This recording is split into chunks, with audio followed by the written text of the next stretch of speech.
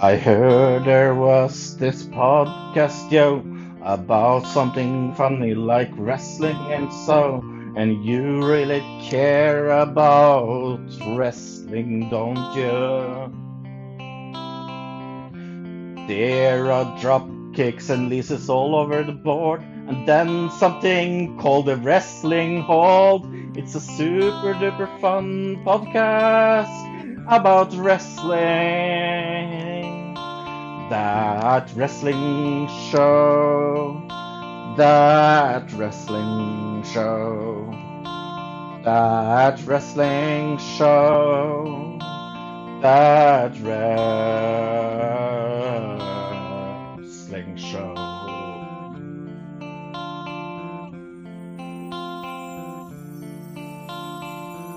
Well, Fro and Bill and maybe a guest or two is here to hold your hand and guide you through a podcast about wrestling. We have a lot of extreme fun, and that's without the gun, because I needed something to rhyme fun with. That wrestling show, that wrestling show, that wrestling show, that wrestling show.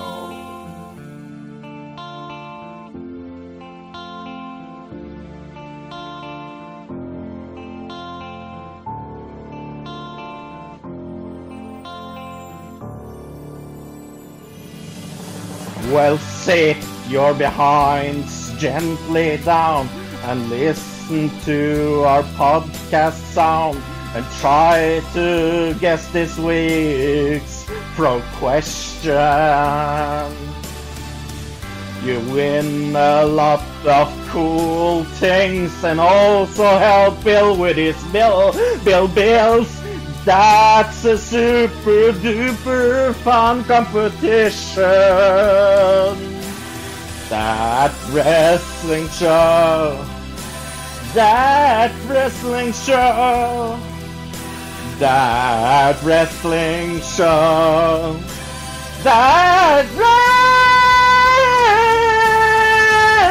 show. That wrestling show. That wrestling show. That wrestling show. That wrestling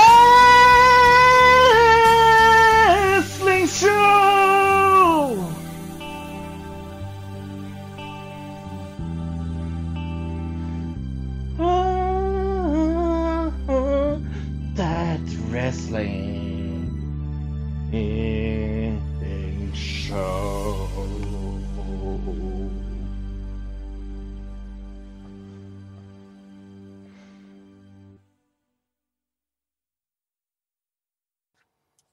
Hello, everybody, and welcome to another episode of That Wrestling Show, the only podcast where all pro wrestling matters. And, Fro, we have a good show, I think, this week.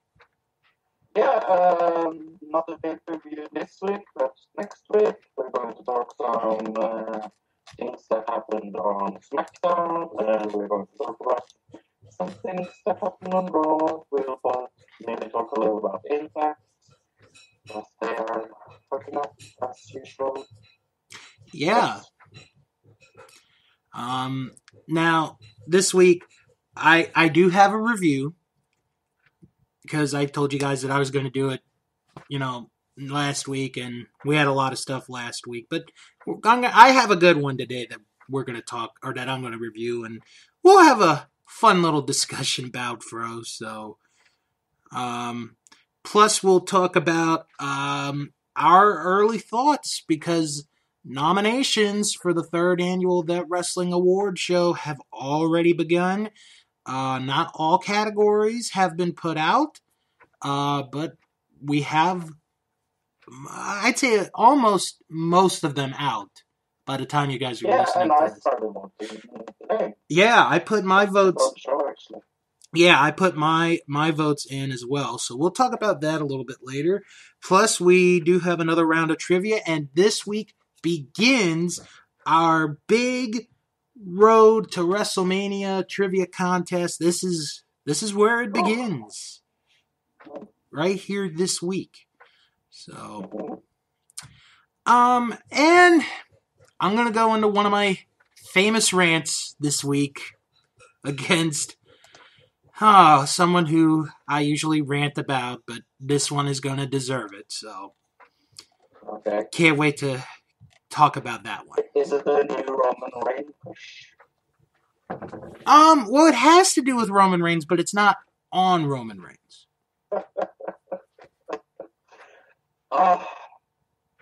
So, they are trying to copy in Raw and SmackDown. It's almost like I'm going to say it now. It's almost like I can't. Like before I was like, oh, I can't wait for SmackDown. It's so good. Mm-hmm. It's so trying to be Raw right now. It's a little boring. You know, I'll tell you, Raw this week, and we normally don't ever talk about Raw, SmackDown, but my God, that was such a good show this week. Yeah, Raw was amazing. Oh, Raw was so much fun. I mean, and then SmackDown came around, and I was like, okay, I like Kevin Owens stuff. The whole Randy Orton storyline with that is kind of interesting. Right. Then they fucked it up with that stipulation at the end. That Kevin Owens and Sami Zayn will lose their jobs in WWE. Yeah. If they don't win. Well, everybody, you, me, and the blind guy knows the outcome of that wrestling match. Oh yeah, we do. Like everyone knows they're not going to fire Kevin Owens and Sami Zayn. They're not insane. Yeah, they're not. But I want to talk about Raw because there was so much good stuff on Raw. The 4-way with the cruiserweights. Oh my gosh, when you give those guys time, they could put on a hell of a performance. Yeah. And that's exactly what we got with Cedric Alexander, Mustafa Ali, Tony Nese, and Drew Gulak. It was so much fun to watch. It's like you said, it's proving that you need to give people fucking time. If you don't give them time, they don't have any place to shine. There's nobody that watches 205. Well, nobody. Well, we do have news that we will talk about in a little bit about the cruiserweights. So, but how interesting is it that USA is going to show NXT for the first week on TV? Okay. Well, okay. I'm glad. Big news. Again, I'm glad you brought that up because next week on the USA Network is WWE week, which. Do you think this is something wrong? Well, that's what I'm going to get to. So next week, for all of you hardcore, die-hard WWE Universe fans, next Monday is Raw. Next Tuesday is SmackDown. Next Wednesday, they're going to do a special airing of NXT. And next Thursday is the Tribute to the Troops show, which happens once a year. Now you asked about if this is a testing ground situation for NXT. I read reports. Yes, I read, folks. Believe it or not, I actually do read. No, but seriously, because WWE's contract with USA Network, I think, comes to an end next year. Next year, USA is contemplating doing the following to try to get WWE to stay on the USA Network. They are willing to give up 1 hour of Monday Night Raw to be used for NXT on Wednesday nights. Meaning, we would be back to 2-hour Raws. We don't have to complain and moan about how Raw is too long now. So we'd get... how fucking amazing would that be? Oh my god. It would be fantastic. Yeah. Because, I mean, all I ever hear about is, oh, Raw's too long. Raw's too long. But it is too long, though. No, it is. Well, I mean, this week did not feel long. This week's show did not feel long. But if WWE does re-sign with the USA Network, USA Network's going to let WWE have 3 shows on their networks back to back to back every week. Think about that, Fro. That's unprecedented. So, because obviously at this point, WWE wants to get rid of that 3rd hour for all. They know it. We know it. And I think USA, to a degree, knows it as well. But if that happens, that's going to be a big deal. So I agree. I think this is a testing ground for NXT. And I hope it works. Because NXT is a good show. Other things that happened on Raw that I really enjoyed was, and I know I'm going to get shocked and maybe a raise of the eyebrow, Jason Jordan. Jason Jordan storyline is so good. It's so fucking good. I love what they're doing with him. Now, and then I turn over to SmackDown and I see what they do with the singing gimmick. Stop it. Now, Rusev Day! Hey, every day is Rusev Day. Mm-hmm. Now, here's my position with Jason Jordan, or right now where he is. And I was talking to a friend of mine last night, because I was recording something that I'll mention in the new year that you guys will be able to listen to. I look at Jason Jordan right now, and he is in the same position right now as The Rock was 20 years ago. And I how fun is that? And I wanna defend myself on this. I'm not saying Jason Jordan is going to become the next Rock. I'm saying when The Rock was in that phase where WWE was shoving him down, everyone's throats and the fans were hating him and it was die, Rocky, die. This is what we got with Jason Jordan right now. WWE is shoving him down his throats. Everyone does not like him. It's almost die, Jordan, die, except he can wrestle. At some point, the switch is going to come where Jason Jordan becomes somebody that the people like. I think. It's going to take time, but when it happens, come back to this show. We'll be the ones to say we told you so. Here's my question, and I actually mean this question. Okay. Is Jason... this is such a fun question to ask today. All days. Is Jason Jordan going to be in the WrestleMania match? Ooh. Is WrestleMania Jason Jordan against his father? Oh, that could be very, very good. Because I think I'm beginning to see Kurt Angle against Jason Jordan at WrestleMania. Oh, that would be so big. Oh, oh my God. Oh, I'd be for that. Mm-hmm. I would be all for that. Mm-hmm. All right. The other news to talk about. This next story involves New Japan and Access TV, because Access TV is the home of New Japan here in the U.S. They sent out a press release over the weekend. For those of you who will not be able to watch Wrestle Kingdom 12, don't worry, because Saturday night, January the 6th, Access TV will show parts of Wrestle Kingdom 12 in a 3-hour special event.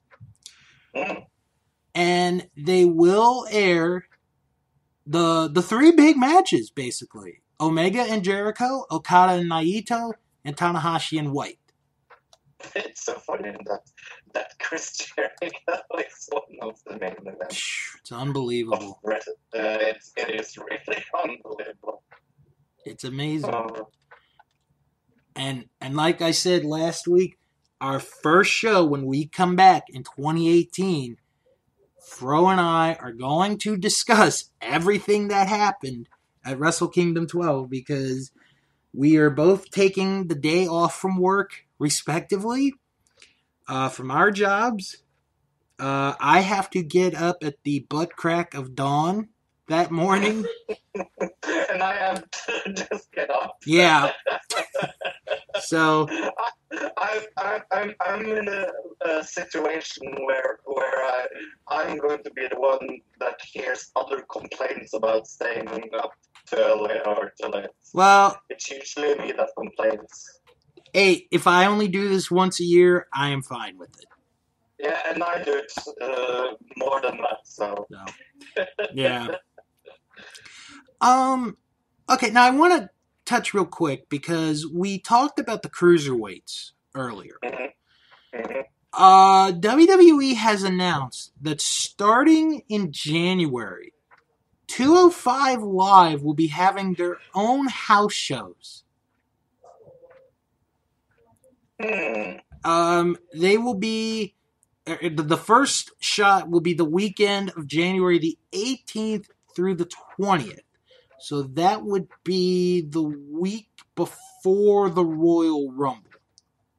I'm not sure I quite understand how they're going to fill a whole fucking house show with. Well, the good thing about this is they're not going to, like, the big arenas. They're not going to a Madison Square Garden. They're not going to the Staples Center. They're going to, like, the smaller venues. So it's pretty good. It's going to be cheaper tickets and shorter shows, probably. Maybe. And I have the dates and the locations for those who are interested. These are the three places for the first set of live 205 Live events. Okay. January 19th will be in Kingston, Rhode Island at the Ryan Center.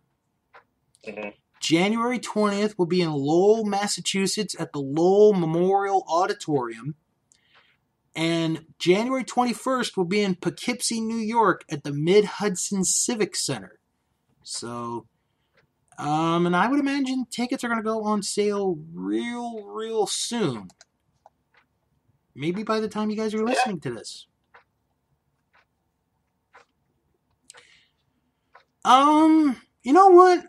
I'm in the mood for some trivia. I am ready. I want to rebound from last week's disaster. Disaster. Yeah, I picked one of the most infamous in your house 8, Beware of the Dog. Oh, okay. Why is it infamous, you ask? Well, it's two fucking days. Yeah, I did. And here's my question for the listeners. Yes, this is for the listeners. What state was it in? Ah. Because it was both in different places in this state. So it was in the same state? Yes. Okay. Yes, it was. Do you know the state, by the way? I believe I do. So I'm not going to say it. I'm not going to say it on air. Yeah, so in your house 8, Beware of the Dog in 2 places. So commentators were Vince McMahon and Shane Lawler. Interviewer was Doc Hendricks and Kurt Hennig. Ring announcer were Howard Finkel. Mm-hmm. Referee was Jack Dolan, Tim White, Earl Hebner, and Mike Chioda. Mike Chioda. Mike Chioda. way that, way. Yeah. That was the first day. And then the second day, the commentator was Jim Ross and Mr. Perfect. And the ring announcer was Bill Dunn. The Okay. referee was Tim White, Mike Quita, and Jack Dawn as well. So, let's concentrate on the first day because that was the day with all the fucking matches. Yeah, the fun one. The fun day. Let's go F free for all. It was the tag team match for the WWF Tag Team Championship. It was the Smoking Guns against the Godwins. I do remember this because Sonny was in the middle of this story. It was a weird storyline. It would take too long, I think, for me to explain it. But Smoking Guns won back the tag team titles. Yes. Then we have the dark match with Isaac Ian, DDS, and Bobby Holly in a singles match. Oh, dear God. Now, when you mean by a dark match, do you mean by there were no lights at all, or... Indicates the match was dark match. Yeah. Oh, God. So it wasn't on the pay-per-view. I'm gonna say Bob Holly won that match. It did. All right. Then we have a singles match with Mark Mario with Sable against Hunter Stensley. I never heard about him. Yeah, he didn't get too far. Mark Merrow won that match. It did. Then we have a Caribbean strap match, and this was a dark match as well, with Stone Cold Steve Austin against Savio Vega. This was the match where the blackout went. Yes. Savio won that match. It did. And when we say the light went, it actually went. It did. Yes. I've actually seen this in your house, believe it or not. Then we have a singles match, also a dark match. It was Vader against Yokozuna. You notice we're going to be saying dark match for a while, folks, so just get used to the joke. Yes. I think Vader won that match.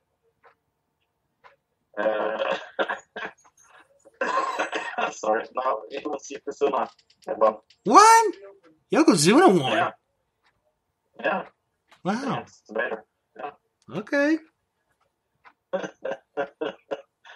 Then we have a casket match for a WWF Intercontinental match, and this was also a dark match. And it was The Undertaker against Goldust. Yeah, and someone was going to end up in the dark, too. Goldust won that match. Hello? Yes. Oh, there we go. Yeah. Yes. What did you say? I said someone was going to go into the dark in that match, so... Yes. Who won? Goldust. Yes, it is. And then we have a singles match that also was a dark match. Jesus. A lot of dark matches there. And it was Justin Bradshaw against Jake Roberts. Ooh. Wow. I'm going to say Jake Roberts won that match.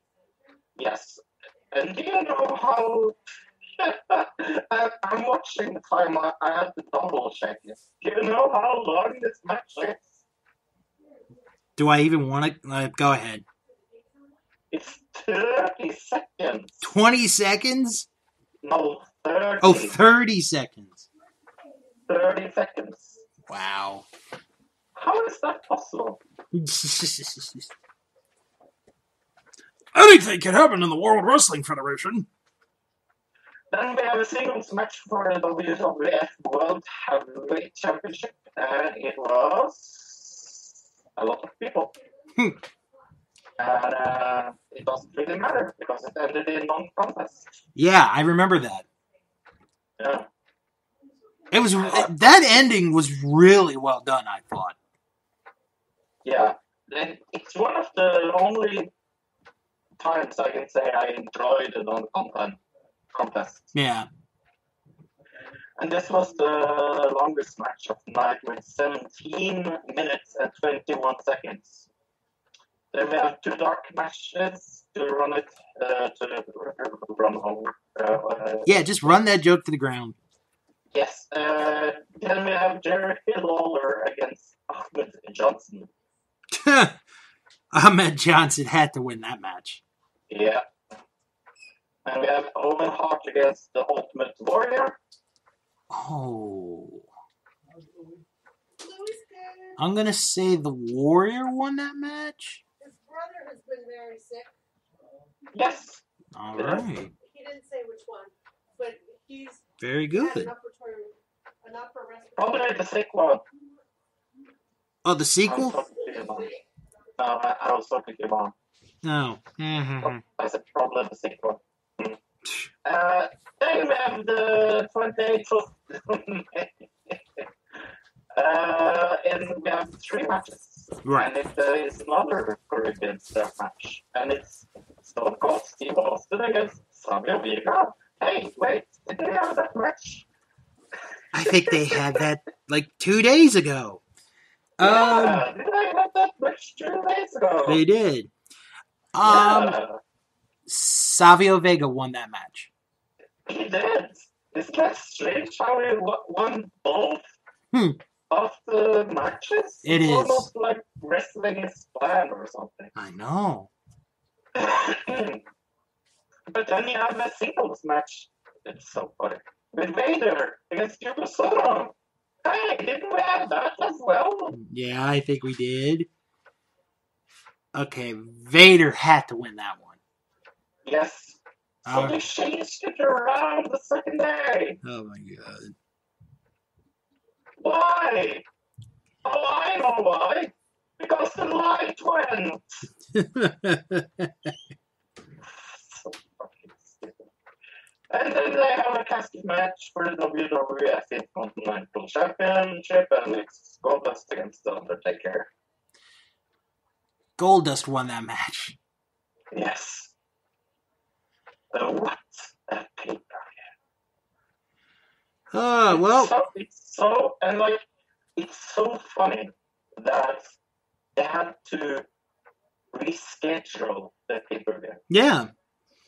Because as WWE learned. And you know what? To date, it is the only pay-per-view that has ever been held in this state. Yeah. That's the listeners are going to tell us.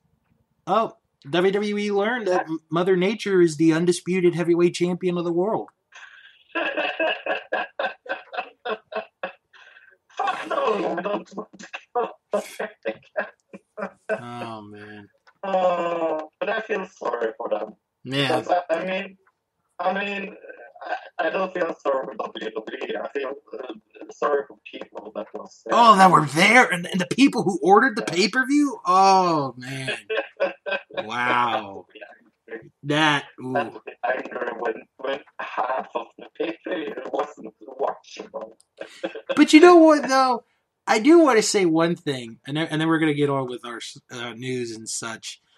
Because I think that event was held Memorial Day weekend. I think. I might be wrong on that.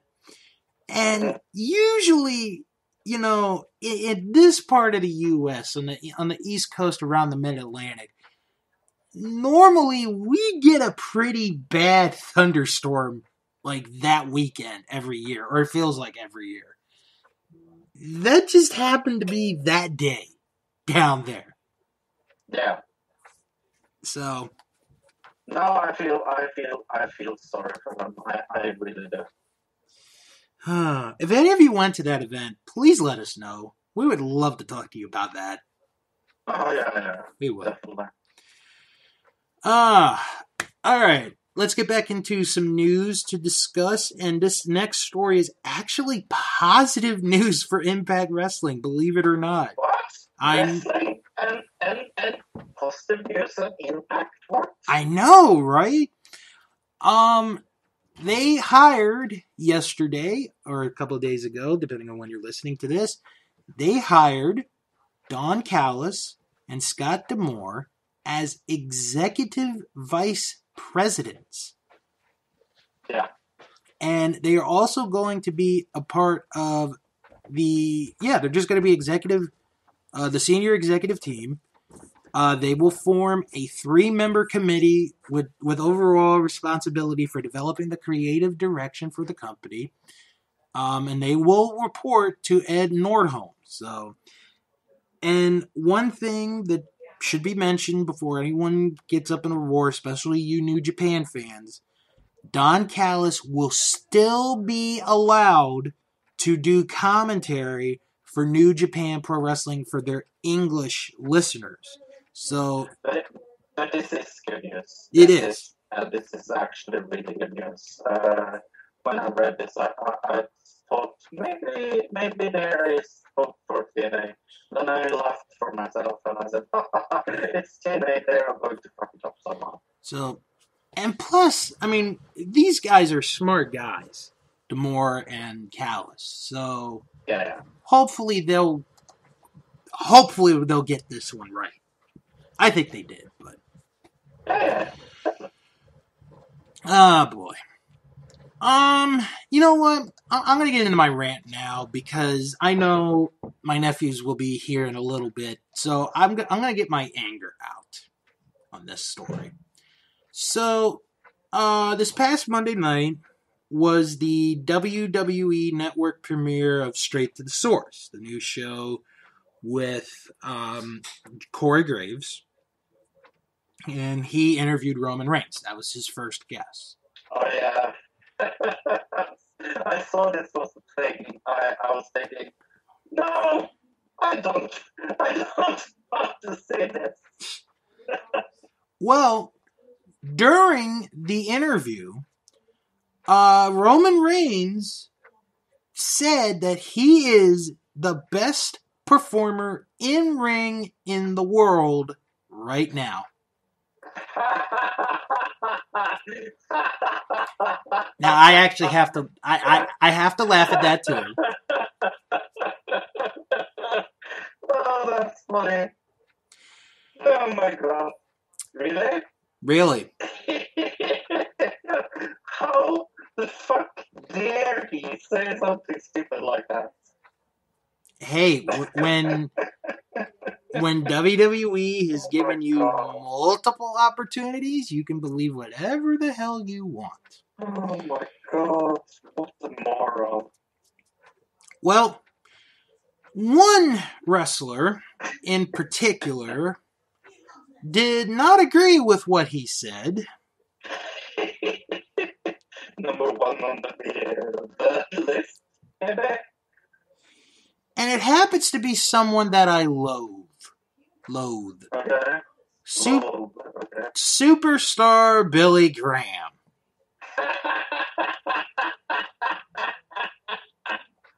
Why is it always assholes? AKA professional wrestling's grumpiest old man.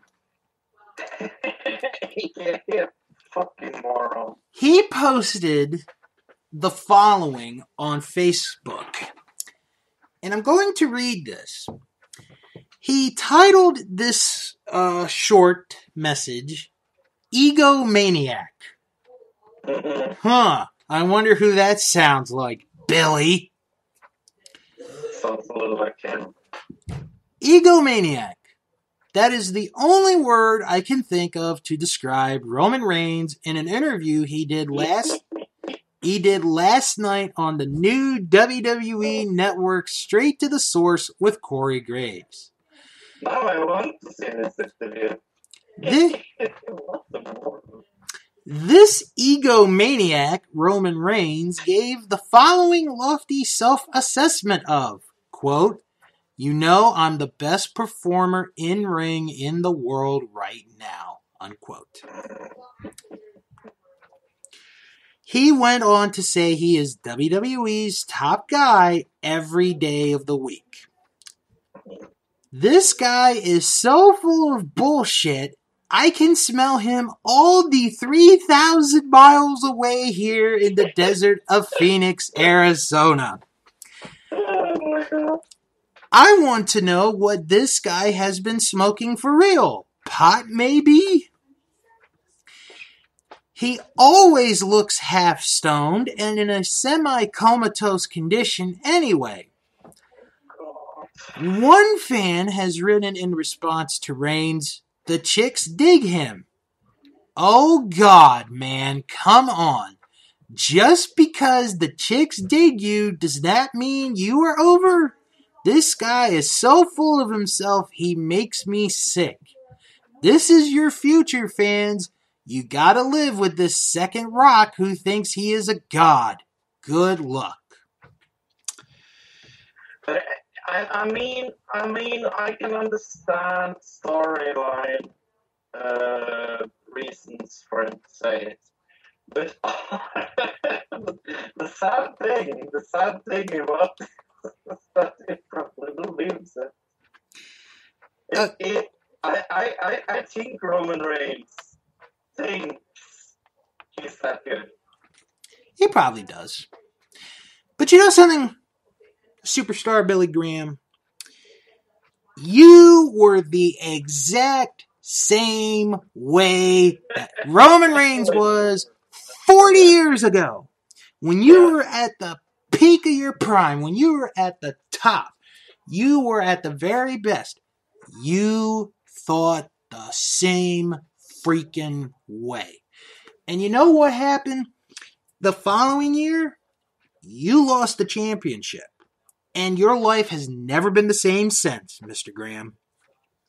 Because you are nothing more than an old crippled who was a steroid user before steroids was even a thing in society.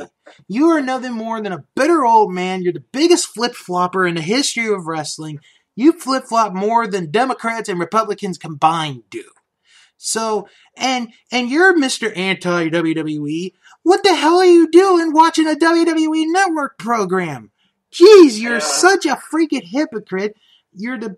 Wasn't he on Twitter and like, I'm never going to watch your program? Thank you. Yeah. You are the oldest piece of shit walking God's green earth. You should just shut the hell up. Nobody gives two shits about what you think. Just go away. Just go in the deserts of Phoenix, Arizona, rot and die. I'm never going to watch it. And he goes and watch it. And you know what the sad thing is, Fro, about that? I like Billy Graham when he wrestled. When he wrestled, that dude was something else. When you take and now he's just a prick. He's just a prick. He is straight and simple. Yeah. It just makes me sick. It just does. I mean, and you know, Joe Marotta, from our vantage point, you know, we've talked every once in a while, and he has said, you know, Bill is the nicest guy on, you know, in the podcast community. He's one of the nicest guys in the podcast community. Joe, you just heard a little bit of my bad side, my angry side this week. So, but don't worry, you and Michael are on my good side. So don't ever worry. Don't ever worry. All right. But you just heard what it's like when Bill gets... Well, actually, that was the calm version of when Bill gets mad. When Bill gets... But the problem is that he kind of has a point. I mean, Roman Reigns is a lot of things, but he's not the best in ring wrestling. Oh no, he's definitely not. Oh no. By any fucking standard. No, I agree with you. I mean, he's pretty low on my list. On wrestlers, I would say, like, oh, Watch the in-ring performance of Roman Reigns. Right. Of Roman Reigns. Oh my God! I can't believe he said that. How much you want to bet Vince had him say those lines? Oh, a lot of money. A lot of money. Speaking of lots of money, Bret Hart is looking for some money, but it's not for the reason you think. Bret Hart is suing a doctor for $1 million over an alleged botched surgery. Bret Hart had surgery on his wrist bones 2 years ago. However, according to the papers in the lawsuit and in this article, the surgery left Hart without functional use of the fingers. Now, according to the lawsuit, the doctor in question, Dr. Justin Young, who is a plastic surgeon, told Hart he could fix the issue of his wrists via partial fusion of the wrist bones. And Bret was left without functional use of his fingers. The lawsuit alleges that Young and his team left, quote, a tourniquet on Mr. Hart's right arm on too long, such that the circulation of the nerves and tendons to his right thumb and index finger were damaged by a prolonged, insufficient supply of oxygen. So, actually, you know what? I'm not going to make fun of Bret Hart. He might have a good point there. If this doctor botched a surgery, so hope Bret gets the money. Yeah.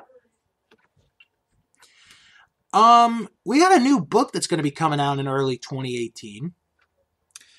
You might not know the name that I'm going to mention, but some of our fans probably do. Dr. D. David Schultz. Oh no, I know who that is.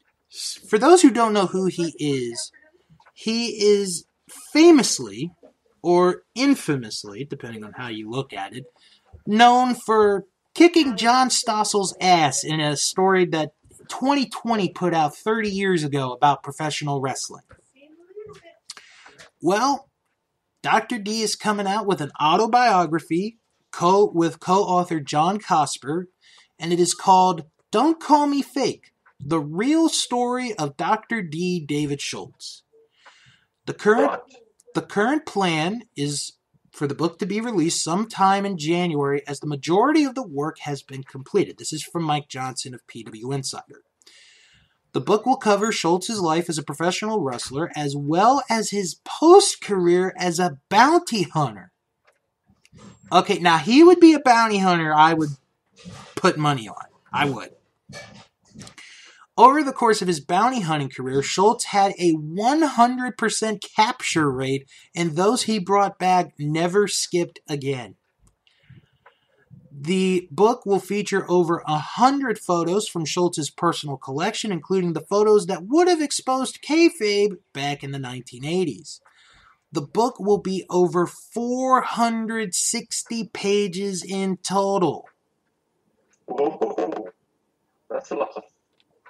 Yeah. That's a lot of reading, folks. So, you know what? I've always found Dr. D to be a very interesting person in the history of wrestling.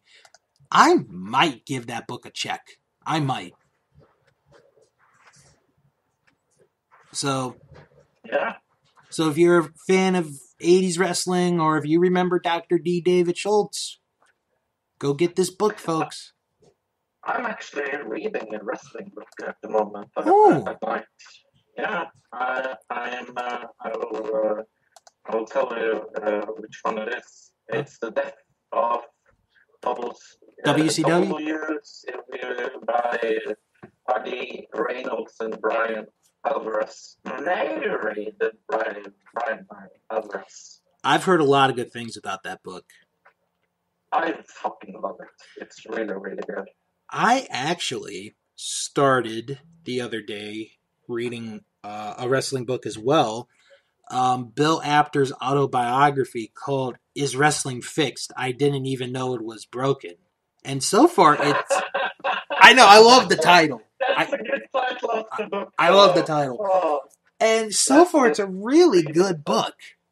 So, yeah, I know one of our friends, our listener, Brian, who helps with the convention, he has read that book, and he really enjoyed the book. So, definitely check that out.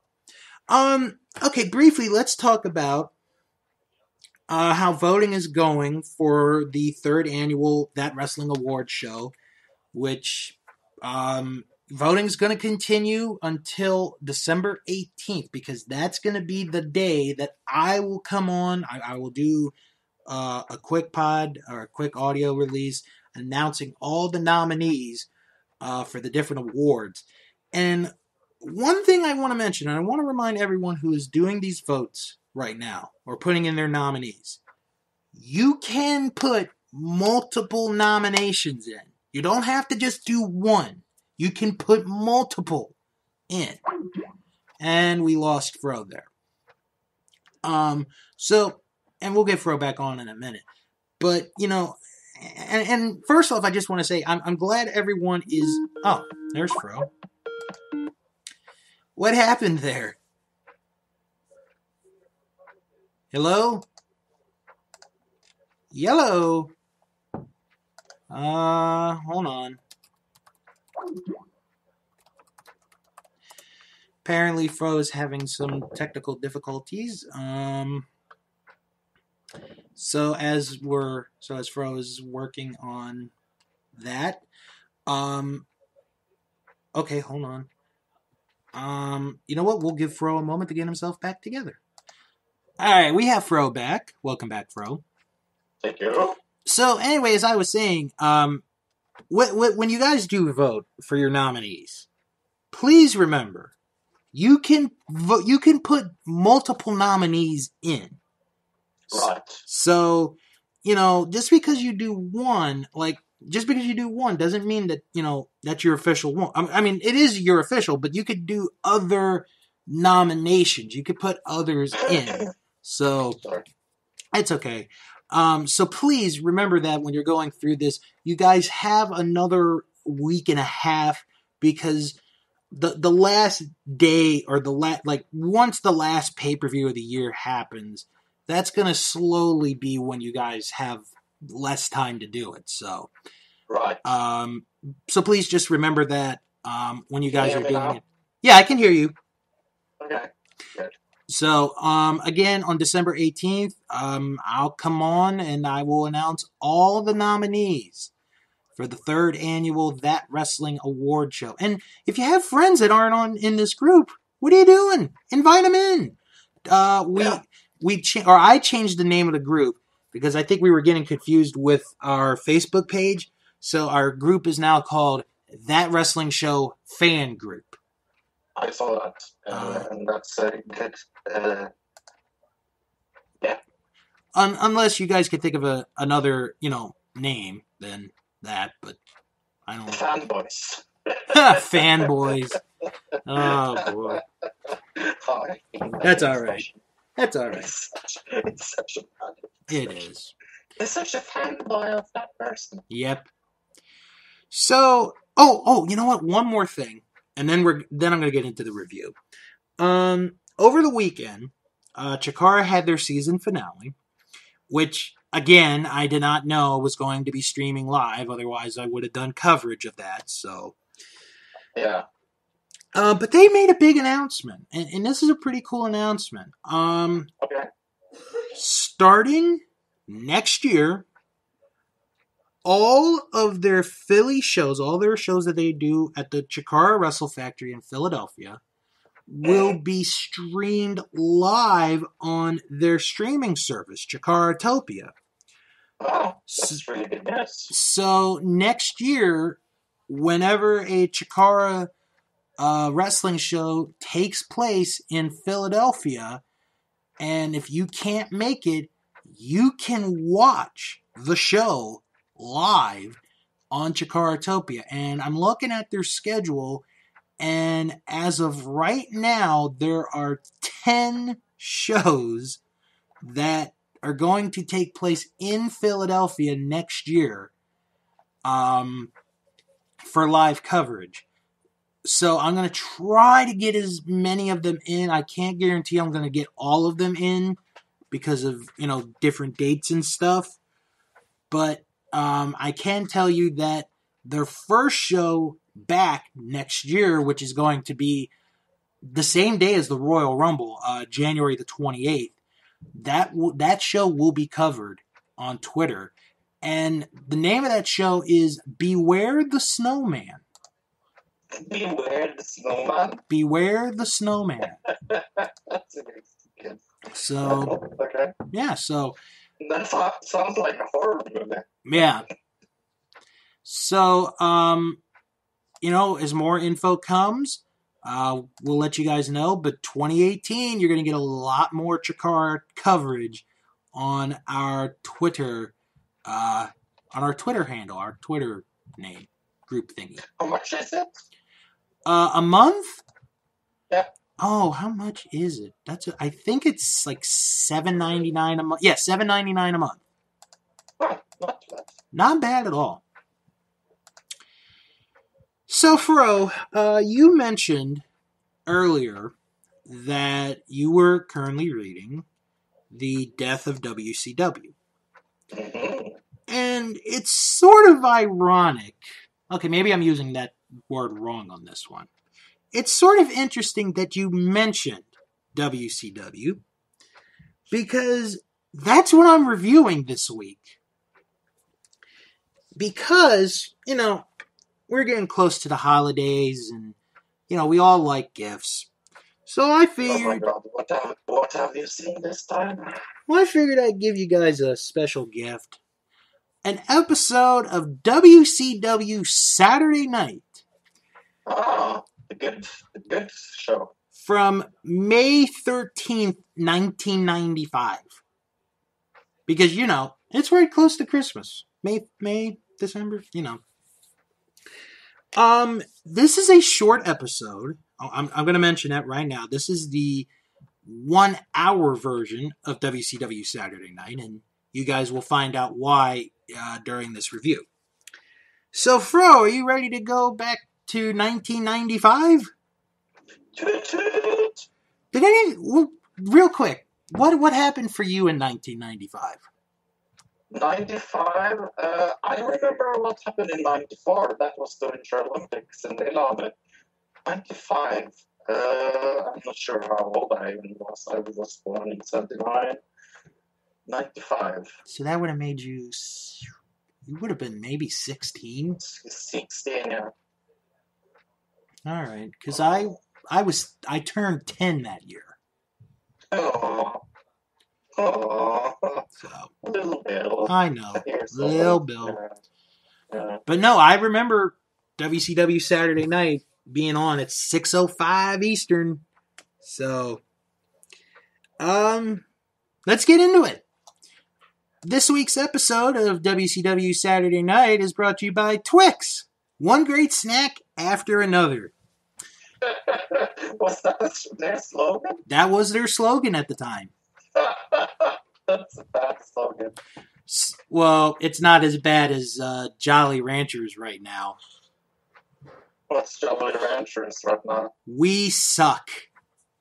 We suck. I'm serious. That is their current catchphrase. Or you suck. I think it's either we suck or you suck. One of the two.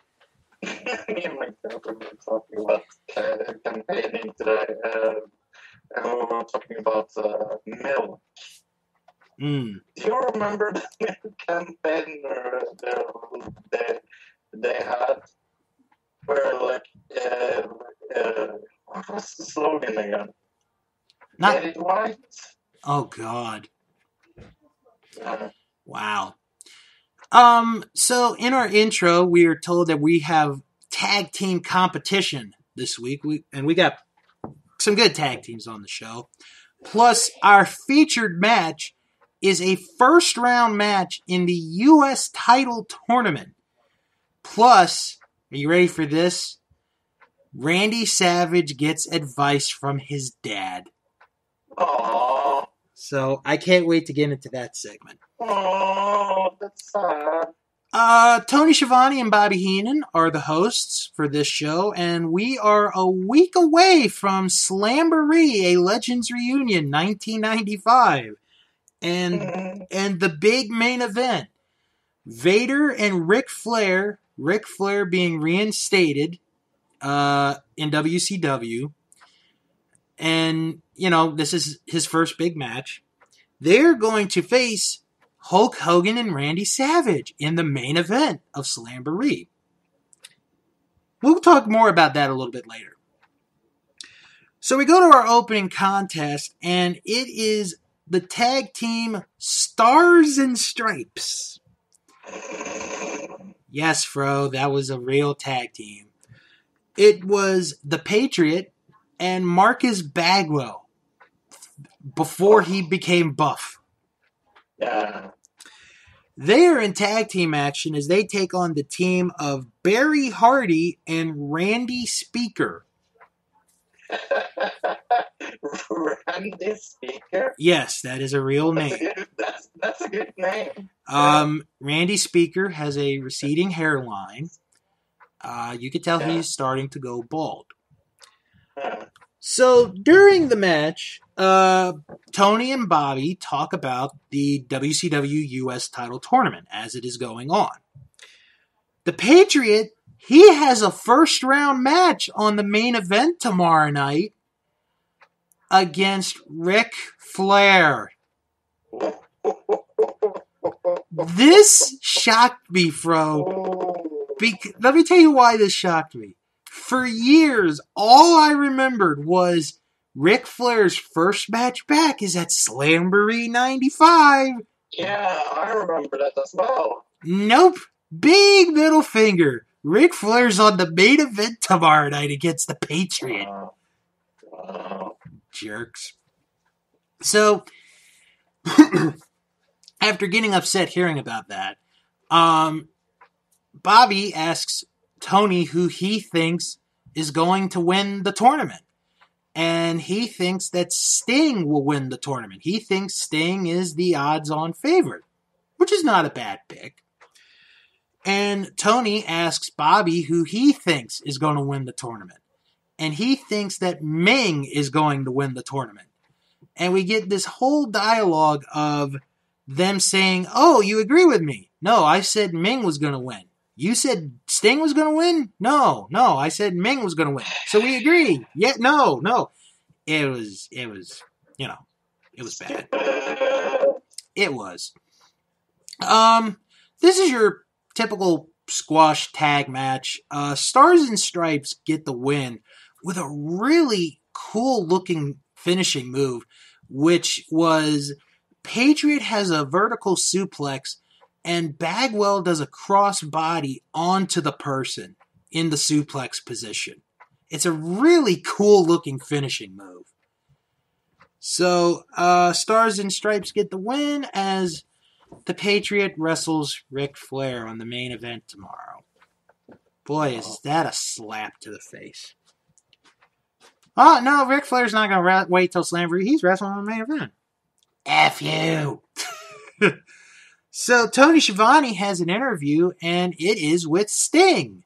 Not Ming, Fro. Sting. Okay, I got this. Yeah. So Tony asks Sting about his upcoming match at Slamboree because he is going to face Big Bubba in a lights-out match. And he also is asked about the U.S. title tournament because in the second round, he is going to face Mr. Wonderful, Paul Orndorff. Sting has been asked, how can he handle wrestling Big Bubba at Slamboree and wrestling Mr. Wonderful in the second round of the title tournament? And he's like, Well, I think people should be asking Big Bubba if he can handle wrestling Alex Wright in the tournament and then wrestling me at Slamboree. Because I can juggle. I can juggle both of these. And then he ends up saying how WCW is the #1 wrestling organization in the world. Woo! So we come back from commercial and we get a promo from Vader, Arn Anderson, and Ric Flair because they're involved in the main event at Slamboree. Oh no, wait a minute. Hold on, I forgot. Before we get to that, some commercials that I got to mention. Hey, Fro, have you ever wanted to talk to Hulk Hogan? Yay! Well, now you can. You could call the Hulk Hogan hotline. Hulk Hogan hotline. Yes. Really? Yep. Just dial 1-900-737-HULK. All calls cost $1.49 per minute. Kids, please ask your parents' permission before calling. Let me guess. It was automatically service. Probably. Yeah. Hello. You come to Hulk Hogan. I'm racist in the future. Aw. So are you looking for the best seat? What? Oh, true. I know. So, Fro, are you looking for the best seat to watch a baseball game? Yes. Well, tune in to TBS tonight because the Atlanta Braves are hosting the Cincinnati Reds at 7:05 Eastern, only on TBS. Actually, the Atlanta Braves, real quick, they would go on to win the World Series that year, for those who care. We got a commercial for Twix where a brother is sitting painfully through his sister's piano recital, and as soon as it's done, he goes outside and he has some Twix. Oh. And how about working at a pizza place, doing their boxes? You know, that gets real boring. So you should step into a Slim Jim. Need a little spice. And then there's also a commercial for Castrol GTX. So, all right. So now we go to comments from Vader, Arn Anderson, and Ric Flair. And this is the only bad part of the show. Because when Vader is talking, there's something wrong with the editing. Because it is hard. Because it is hard to hear him talk at first. Because the fan noise is still going on. You know, like the audio, the taped fan noise. Yeah. So it's hard to hear him at first. But they do manage to fix it. And Vader calls himself, Arn Anderson, and Ric Flair the Big Three. The Big Three. The Big Three of wrestling. Arn Anderson, who is their corner man in the main event at Slamboree, talks about how he's going to DDT the Renegade in 5 seconds. And Ric Flair is Ric Flair, so I can't make fun of him at all. Exactly. We have more tag team action. The Nasty Boys come out as they face the team of Chick Donovan and Todd Zane. Probably no relation to Sammy. During this match...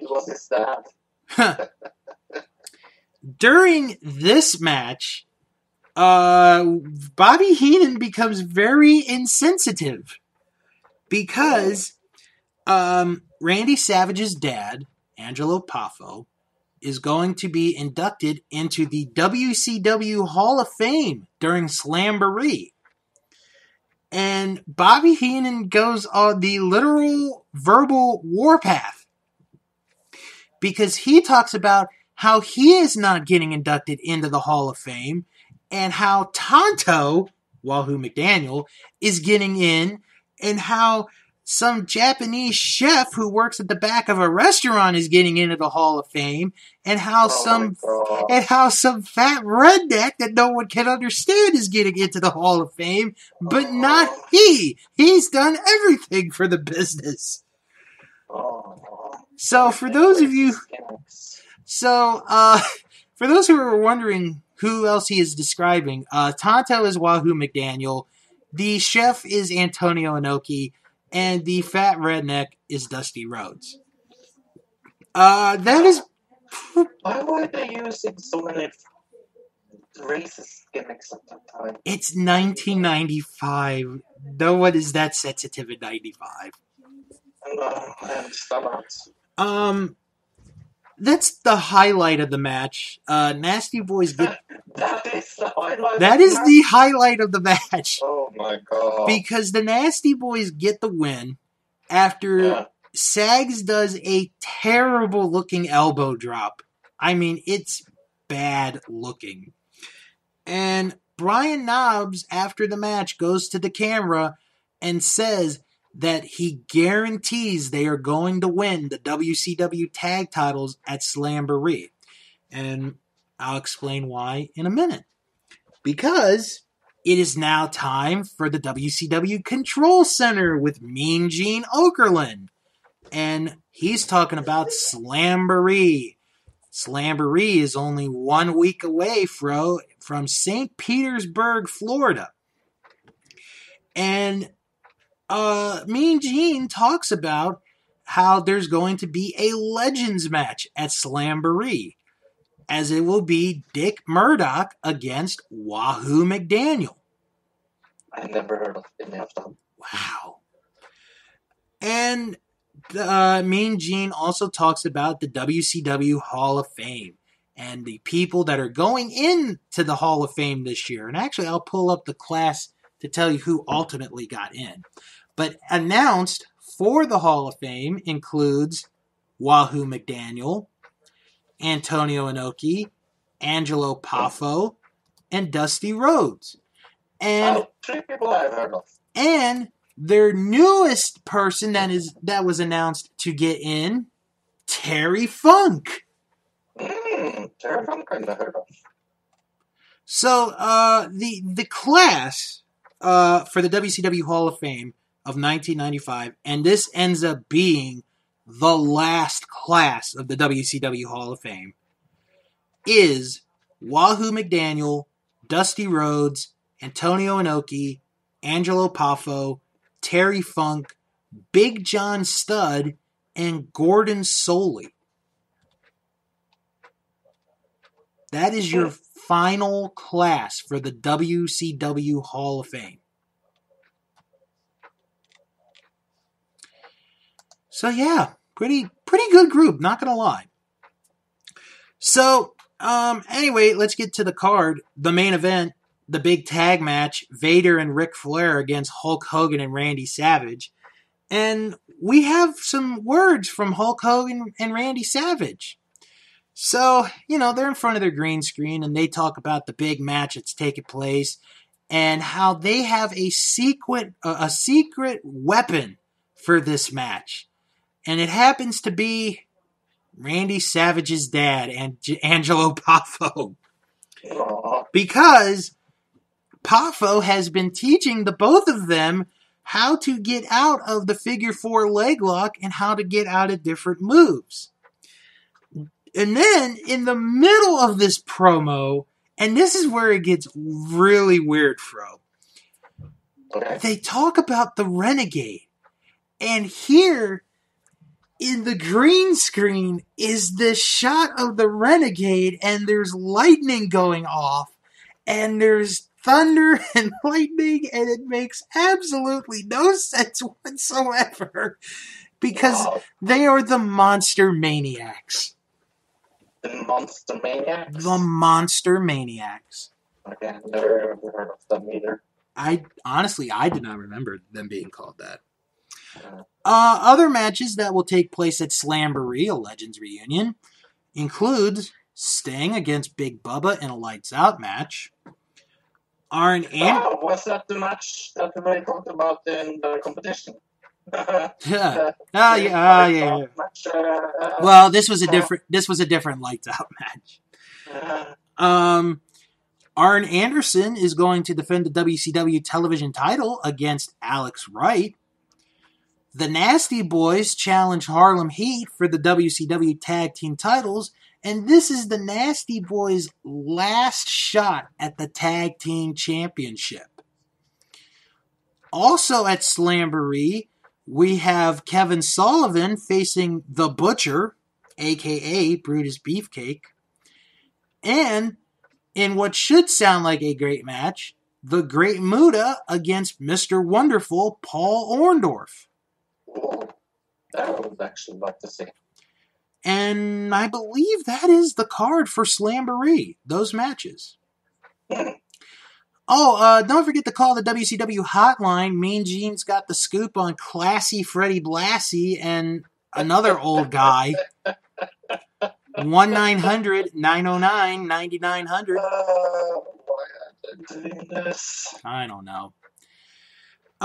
So now we go to our next match, as it is Sergeant Craig Pittman going up against Scott Armstrong.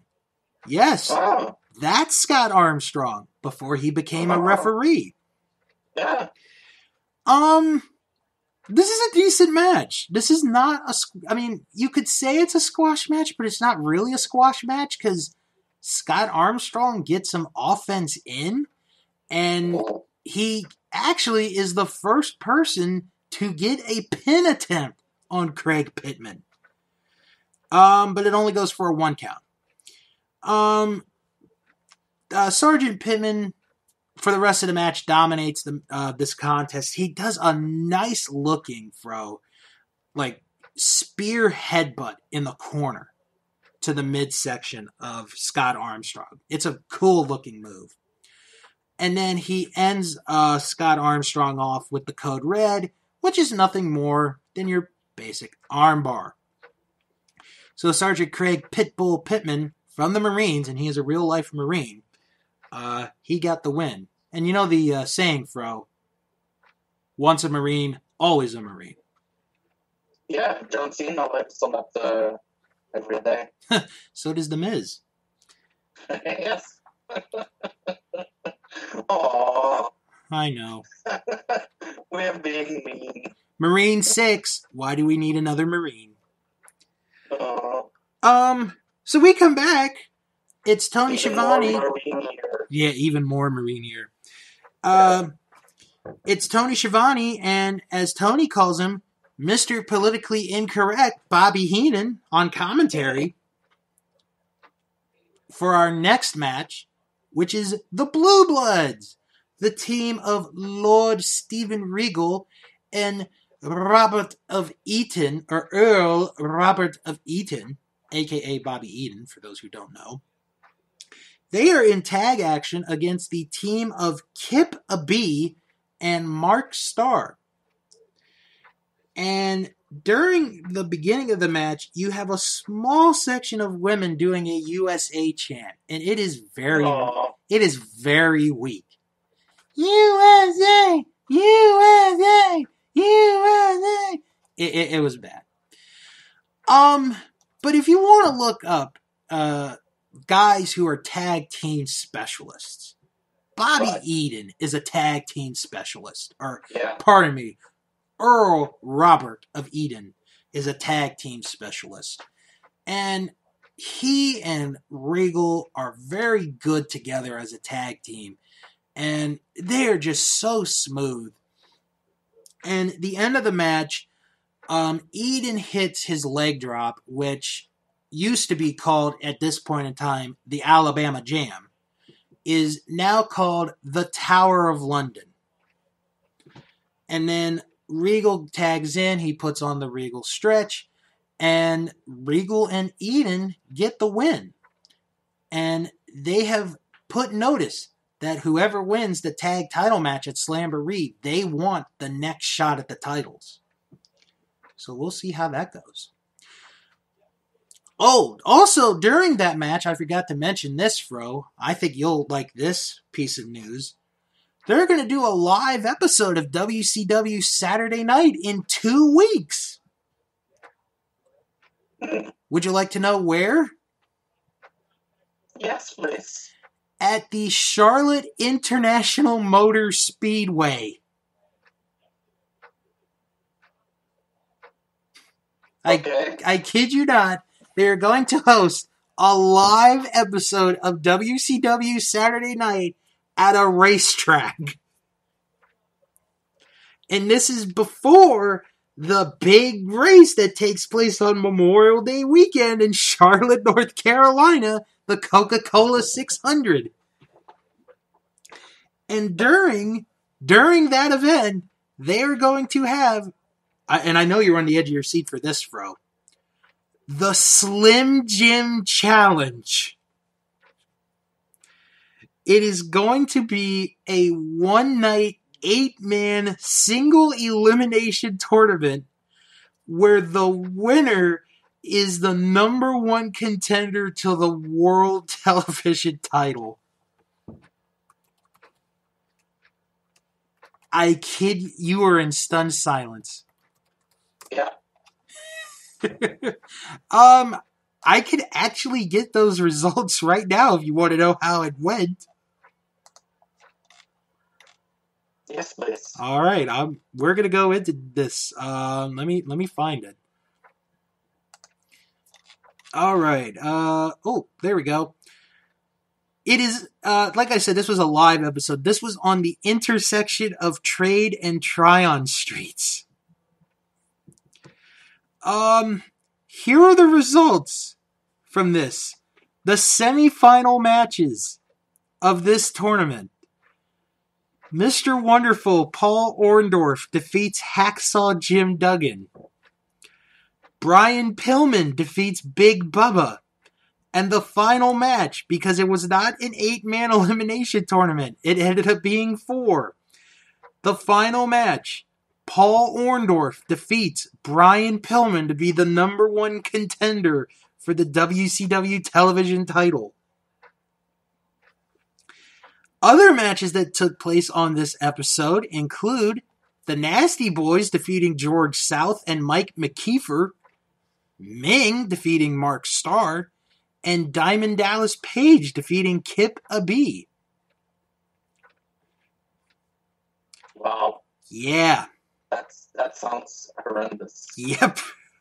I can't wait till that's on the network. Wow. Oh my goodness. Alright, so, before we go to our featured match, we are reminded once again that once WCW Saturday Night is over, to tune in to Atlanta Braves baseball as they take on Deion Sanders and the Cincinnati Reds at 7:05 Eastern. So now we go to, oh gosh, this. Randy Savage getting advice from his dad. So, Randy Savage. How is this a thing? How is this a thing on a pay-per-view? This is just a. So Randy Savage is on, looks like a pier somewhere in Florida with his dad, Angelo Poffo, and his dog. And Randy talks to his dad, and he's like, Dad, I got something I want to ask you. You know, I've been doing this a long time. I've fought thousands and thousands of matches, yeah. But, you know, we got this match with Ric Flair and Vader. I mean, Hogan and I, yeah, we got him reinstated. How would you handle this? Angelo Poffo gives him the absolute worst advice I think a dad could ever give a son. Because it doesn't make sense. It's like, well, you know, you've done this a long time, and I know you can beat them. Oh, yeah, thanks. I'm going to go work out at the gym with Hulk, yeah. And then the last thing Angelo says is, oh, I worry for him. Wow. Father of the Year, Angelo Poffo, folks. All right, so now we go to our featured match. We go to the main event of this episode of Saturday Night. It is a first-round match in the U.S. title tournament as Alex Wright takes on Big Bubba. Now, Alex Wright, whose nickname at the time was Das Wunderkind, he used to have a dancing gimmick, and I actually would dance like Alex Wright for a little while. Because he has like this weird club music, but it's not that bad. So this is Alex Wright's sort of like rookie year in WCW. So we find out that the winner of this match will advance to round 2 and will face the winner of the Ric Flair Patriot match that's going to take place on the main event tomorrow night. Because, we couldn't wait 8 days for Ric Flair to come back at Slamboree. We have to do it on the main event, you bastards. Wow. But no, this is actually, this is a decent, respectable match. It's not that bad. Alex Wright gets the early advantage, but Big Bubba uses his strength and his size. And for a little while, it looks like Big Bubba's going to get the win. At one point, he even hooks on an abdominal stretch, and he even tries to cheat by using the top rope to his advantage. But the referee catches him eventually. So we get to the end of the match. Alex Wright does a missile dropkick from the top rope and only can get a 2 count on Big Bubba. Alex Wright then goes back to the top rope, does a cross body block, but Big Bubba catches him. And Bubba, holding him, runs with him and throws him, dumps him out over the top onto the floor. Well, Fro, there's a problem with that. Because back in the day of WCW, if you intentionally threw your opponent over the top rope into the floor, you were disqualified. So Big Bubba got disqualified for basically killing Alex Wright. He killed a German while dumping him on the floor. And Alex Wright wins and he advances into the tournament. After the match, Big Bubba attacks Alex Wright and he tries to do more harm, but Sting runs in for the rescue and he gets some punches onto Big Bubba as Big Bubba rolls out of the ring. And that is the end of WCW Saturday Night from May 13th, 1995. Yeah. Are you curious about the tournament in general? No. Oh. Well, anyway, Sting would end up winning the tournament. Because he would beat Ming at the Great American Bash. And the other semifinal match was Ric Flair against Randy Savage. That match never happened. So they both got eliminated from the tournament, and Sting would beat Ming, and he would end up being the U.S. champion. Overall, this was sort of an enjoyable show, actually. It's up on YouTube. I'm not going to say who it is that put it up, but it's about 45 minutes long. It's not that bad of a show. There's nothing really boring about it. The only thing that really ticked me off was the fact that Ric Flair's going to wrestle on the main event tomorrow night against the Patriot a week before the match at Slamboree. So that ticked me off. But no, other than that, it was an enjoyable, quick 1-hour program. You had some jobber matches, and it wasn't that bad. It was enjoyable. So what I will do is, by the time you guys are listening to this, I will post the link to this episode on our Facebook group so you guys can check out this episode of WCW Saturday Night. So, hope you guys enjoy it as much as I did, because this really wasn't that bad of a show. All right. I believe that's going to wrap it up. So, why don't we do our quick plugs? Follow the show on Twitter. We're at Wrestling Show 11. You can join our Facebook group. It is now called That Wrestling Show Fan Group. So type that into the search bar on Facebook, and you can join right away. And like I always say, if for some reason you cannot find it, click on the link in the description box, and you are right there. Don't forget to visit the website. Go ahead. Click it, yes. Don't forget to visit the website, thatwrestlingshow.com. Please visit the Patreon page, patreon.com/Bill's World of Podcasts. And don't forget to check out W2Mnet.com for other wonderful podcasts, not only in wrestling, but also in sports and entertainment as well. And don't forget to check out Another Digital Citizen. Fro, what are you guys talking about this week? Yesterday we talked about the conspiracy theory that conspiracy theory is a conspiracy theory. It may sound weird, but I might have a conspiracy theory to that. You never know. Next week on the program, because it will be the next to the last episode of the season, Fro and we are going to preview Ring of Honor's Final Battle and WWE's Clash of Champions, and we will make our predictions as to who will win those matches.